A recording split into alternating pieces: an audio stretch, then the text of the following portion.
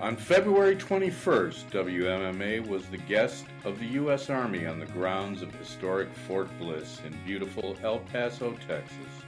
where WMMA announced a first-of-its-kind charity event that will benefit the Wounded Warriors Project and the Fort Bliss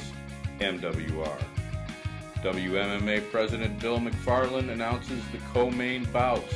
for the Fighting for a Better World event at the Don Haskins Center on the campus of the University of Texas, El Paso,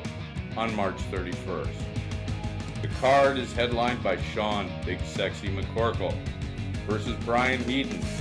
and will feature Karo the Heat Parisyan versus Thomas Wildman Denny.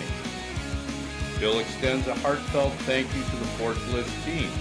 including General Petard, Colonel Simonelli, Colonel Best, and the rest of the dedicated staff who are working with WMMA to provide the financial support and undying gratitude these extraordinary warriors so richly deserve, to promoting an open, worldwide tournament structure that for the first time provides an opportunity for fighters from all over the world to earn a world championship belt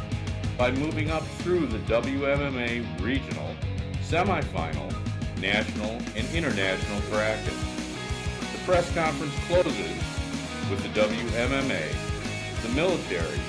and the Wounded Warriors Project pledging to continue to keep on fighting for a better world.